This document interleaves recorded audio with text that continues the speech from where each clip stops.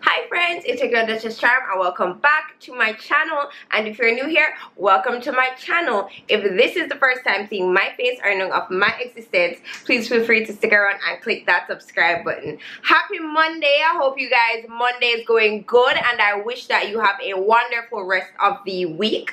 It is Crime and Conviction Day, and if you do not know what that is, it is a series on my channel that I speak about Jamaican true crime. Last week I spoke about the Green Bay Massacre, and if you did not see that one, you can check it out and my other videos under the Crime and Conviction playlist. This week we're going to speak about the first ever, and I believe the only, cricketer in the history of the sport to ever get hanged. His name is Leslie Hylton. Let's jump right in.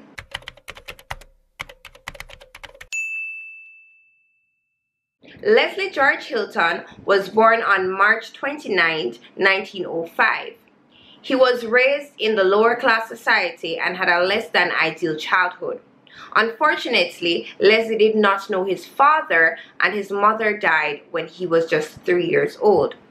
His mother's sister was there to take care of him, but met an untimely end when Leslie was barely a teenager. His education was incomplete because of his aunt's death. He had to leave school to find a job to take care of himself. He first became an apprentice in a tailor shop. Apparently, he made little to no progress in this field and took up a variety of unskilled jobs before becoming a dock worker, where he assisted loading and offloading ships. Despite the difficulties of his childhood, he gained admirable skill and a local reputation as a cricketer. It is unclear when exactly Leslie took up the sport, but cricket has always been a local staple amongst Caribbean children despite social status or class. Leslie was talented. He was strong and athletic. He developed as an all-rounder, meaning he could play as a batsman or a bowler. At 21 years of age, Leslie was given the chance to play on the Jamaican cricket team at a match against England that was held on February 19th, 1927 at Sabina Park. The next day at Melbourne Park, he made his mark as a bowler, securing his spot on the official Jamaican cricket team. The following year, he traveled to Barbados, but he was not chosen to be a part of the touring party, mainly because of inter-Caribbean rivalry and also because of colorism. During the following years, Leslie's opportunities to shine were very limited, and he was overlooked multiple times for international teams. The years 1934 to 1939 were most fruitful. He continued to play in Jamaica, on the Caribbean islands, and in England. The England tour of 1939 was his final tour, because when he got to Jamaica, he announced his retirement. I don't know much about cricket, but I will be leaving a link in my description box to his career statistics. His status as an international cricketer got him a far better paying job than the one on the dock. He now worked for the Rehabilitation Department of the Jamaica Civil Service. In 1940, he met and began courting the daughter of a police inspector, Lorraine Rose. In the climate that Jamaica was in at that time, and due to Leslie's background, he ranked below Lorraine in terms of education and social standing. Despite his cricket fame, Lorraine's parents disapproved of the relationship, but they got married in 1942 regardless. The marriage seemed happy, and 5 years later, they had a son. Even though Lorraine was now a wife and a mother, she never lost sight of her dream of becoming a fashion designer. She would spend lengthy periods away from her home and family, training in New York fashion schools. To make the situation easier, the couple moved into the Roses' home in 1951, so that Lorraine's mother could take care of the baby. Leslie's relationship with his mother-in-law was uneasy, and by this time his father-in-law died. Nevertheless, the arrangement seemed to work.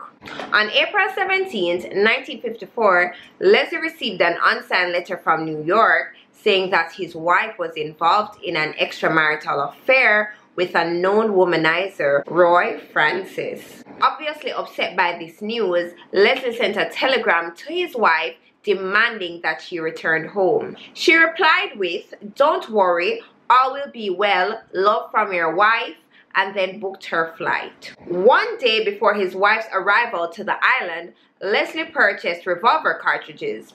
His explanation for this was that he kept the gun for security purposes and there was a series of break-ins in the community and his ammunition supplies was running low. On May 2nd, Lorraine returned to Jamaica and was picked up from the airport by her husband. When questioned about the affair, she denied it and claimed that Roy was just a casual acquaintance. After an initially tense reunion, Leslie accepted her word and the couple reconciled.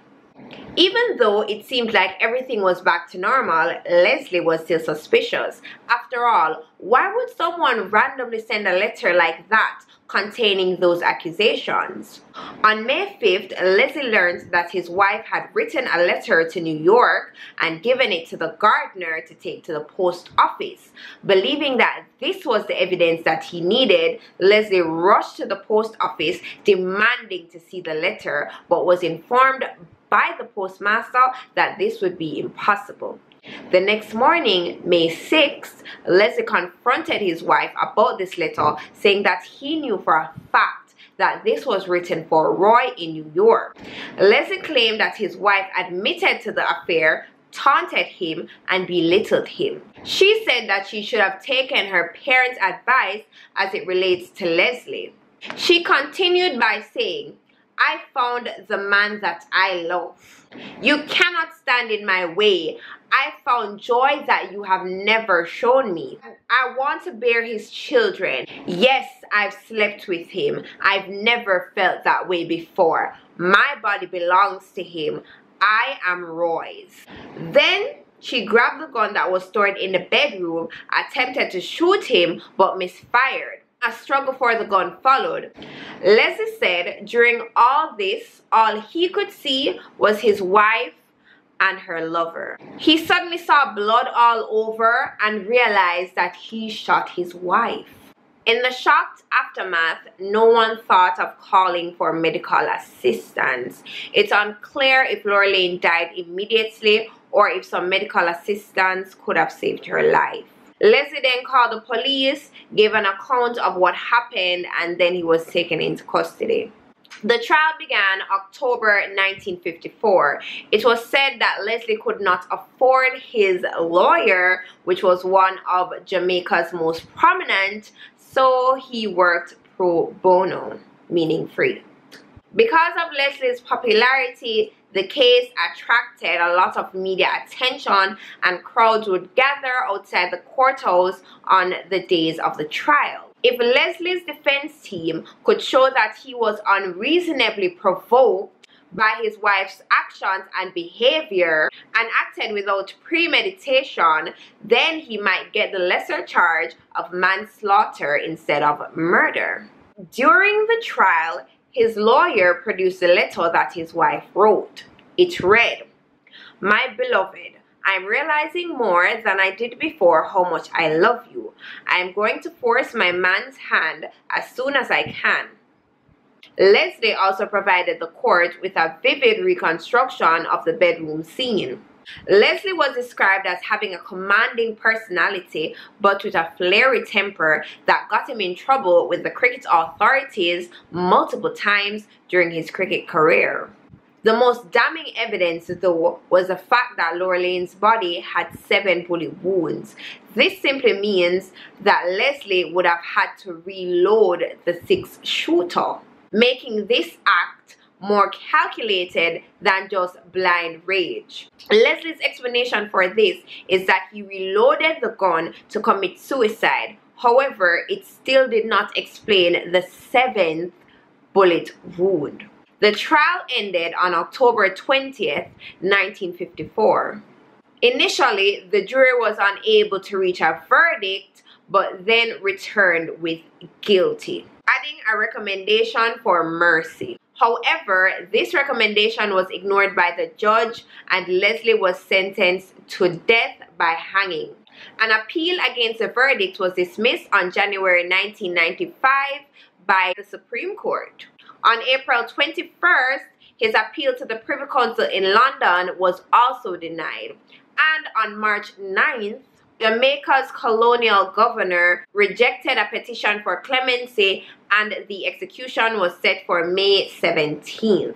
He accepted his fate with dignity, and weeks before his execution, he was accepted into the Roman Catholic Church.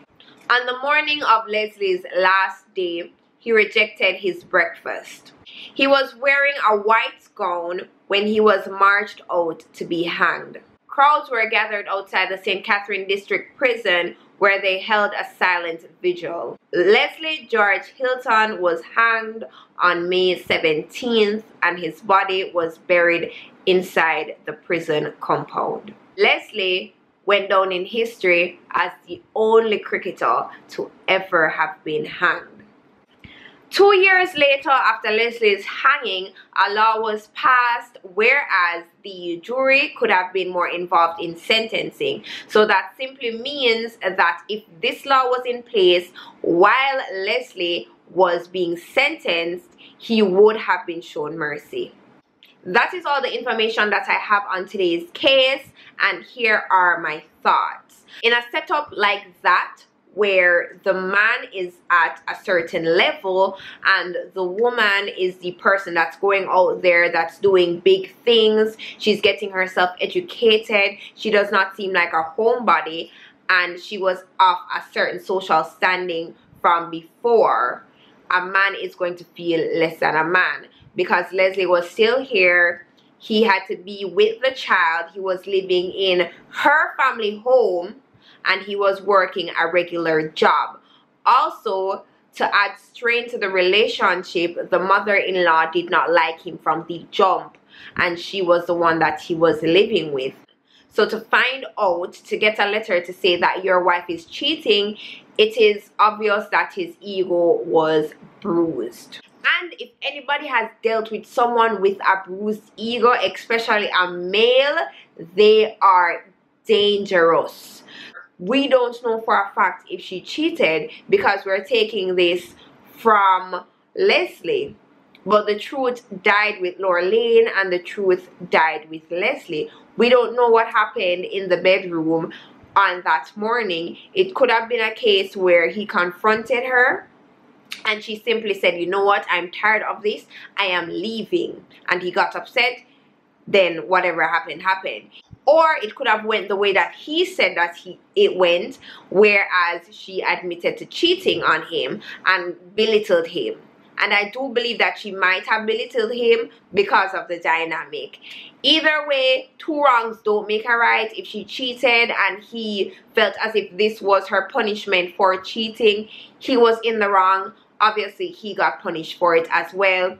The true victim in this story, however, was their 9-year-old son, and I really do hope that Lorraine's mother did the best job possible at raising that boy, because that whole situation is crazy. To find out that you are motherless and fatherless because of what your father did to your mother and the repercussions of his crimes. I do hope that he grew up to be a very wonderful member of the Jamaican society.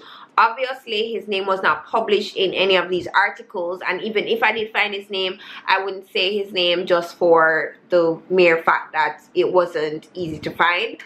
But anyways, guys, that is it for the video. Thank you so much for watching. If you enjoyed it, remember to give me a big old thumbs up. As per usual, the links to my sources will be down in my description box below. If you have any opinions on this case, please leave them in the comment section. I love to read them. And remember to be a beautiful soul, not just a gorgeous face. And until my next video, mwah, pop on a little gloss, just a little bit more.